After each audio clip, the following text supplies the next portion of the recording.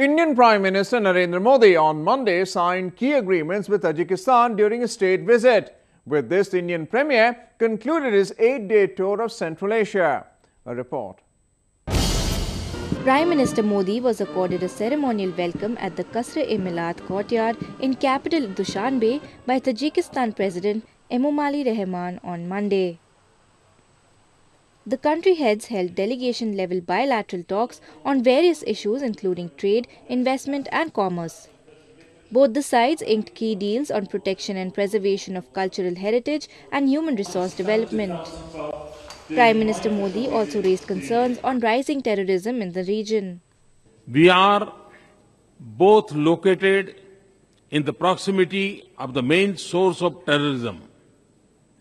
Combating terrorism and extremism has always been an important and productive area of cooperation.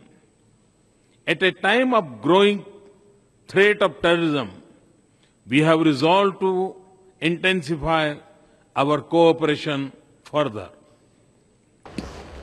Prime Minister Modi also visited the Ismaili Somoni statue made to commemorate the Samanid Amir Ismail ibn Ahmad and laid a wreath at the monument. He arrived in Tajikistan on Sunday as the last leg of his 5-nation Central Asian trip after Uzbekistan, Kazakhstan, Turkmenistan and Kyrgyzstan.